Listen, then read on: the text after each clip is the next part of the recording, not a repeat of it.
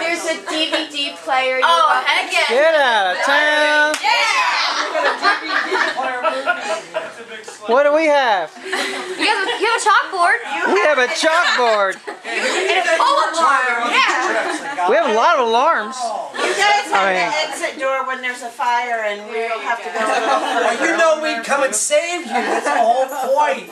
Ronnie, is that the Holy Grail too? I'd rather. Yeah. And the whole.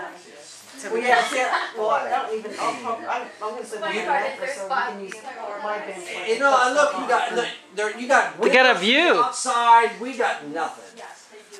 Well, what that means is this is the room where everybody's going to hang out. I feel like we're in an army barrack. Stay up late at night And they're in the Taj Mahal. let me sleep, and then it's all going to be even. Sure. There you go. Okay, this room. This is the youth room that you're welcome. Perfect. So this. We should just move. Oh, nice. So we don't need to hang out in our bedroom area. There's a youth room. Ooh, I like the youth. If I would put Oh, cool. rubber siding on it.